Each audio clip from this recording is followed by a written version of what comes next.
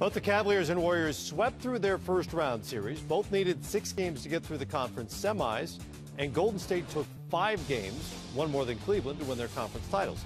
Combined, we did some math, that's 29 total games, the fewest for a finals pairing to reach the ultimate series since the playoffs expanded to 7-game series. Sets up a individual matchup of a 4-time MVP and the current one starting next week. We got to bring our A game if we're going to, be a great team and a great player like that 4 times. And we're excited about the challenge because, he had to win his first one at some point. And, nobody on our team has experienced that. So we're going to be fighting like crazy every night. We got home court advantage that we need to capitalize on. And it's going to be a battle. As far as guarantees, I cannot guarantee anyone.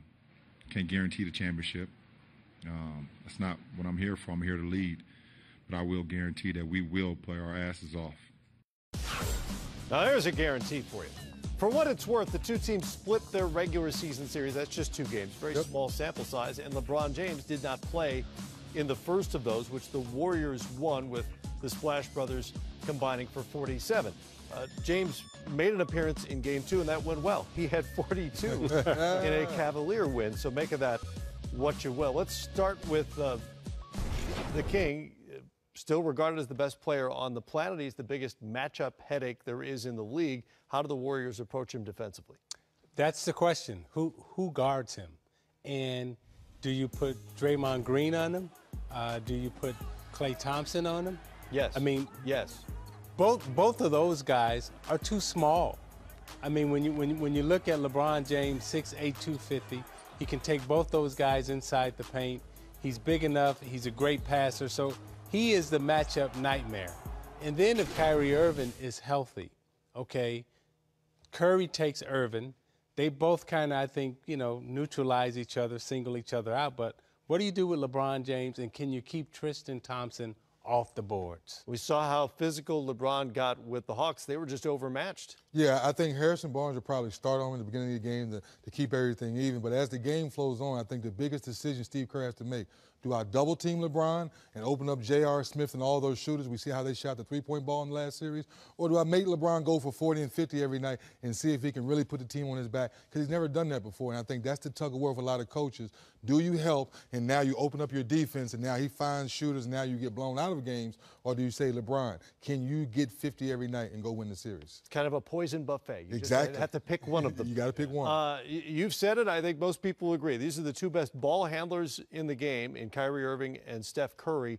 If you're a basketball fan, you're rooting for Kyrie Irving's health just to see how this plays out. Absolutely. And not only are they the 2 best ball handlers, but they're the 2 best scoring point guards in the NBA. Both of them have an array of shots. They both like to compete against each other. I think they both look at each other as 1A and 1B on any given night.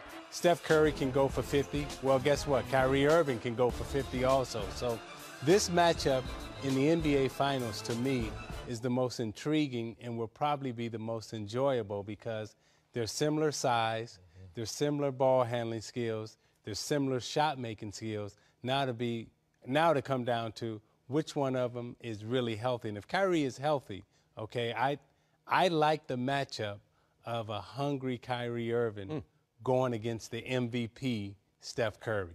Teammates last summer on Team USA. I didn't mean to bury the lead about their scoring and shooting abilities there. No, the only thing I would add to everything Isaiah just said is the confidence. You have 2 young men who have supreme confidence in their skills and what they can do on the basketball floor. And lastly, they have the confidence from their coaches to go out there and play their game and not look over their shoulders. So I agree with both of you. This should be very exciting to watch. You think of the Warriors' offense, you think of 3-point shooting. Atlanta was a pretty good 3-point shooting team. Cleveland handled that pretty easily. They really did. You take your head off the Amon Shumpert and their wing guys are running guys off 3-point line.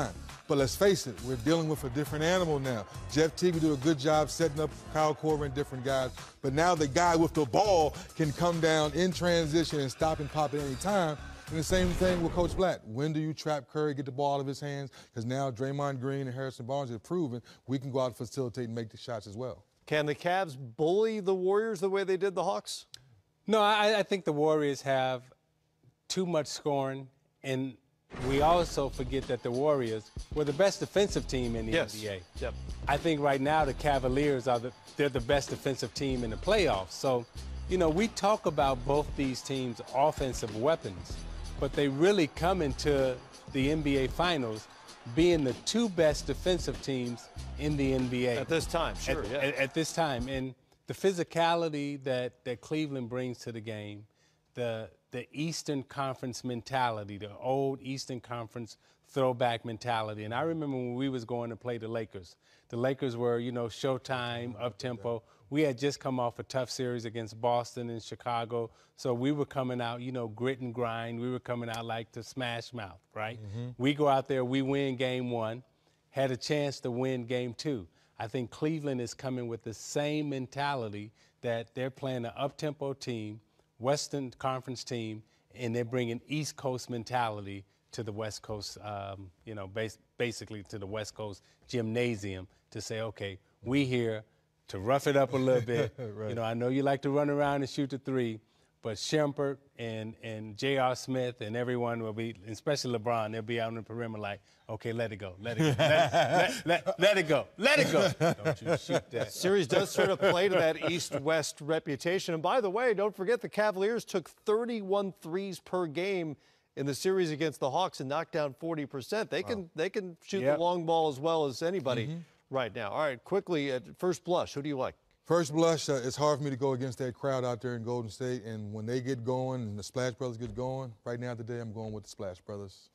You have time to think about it. Yeah. The next week, you can change your mind. Yeah, I'm going to stay true to the East Coast, and I'm going to go with Cleveland. I look at LeBron James, and I say he's the best player on the planet, and he's bringing his guys, but, you know, so I'm going with Cleveland in 6. It's funny how so often the evaluations come down to that.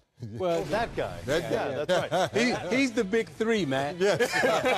And because the two finalists were so efficient in advancing, we'll also have the longest ever layoff between the conference finals round and the championship series. It all starts in Oakland Thursday, June 4th.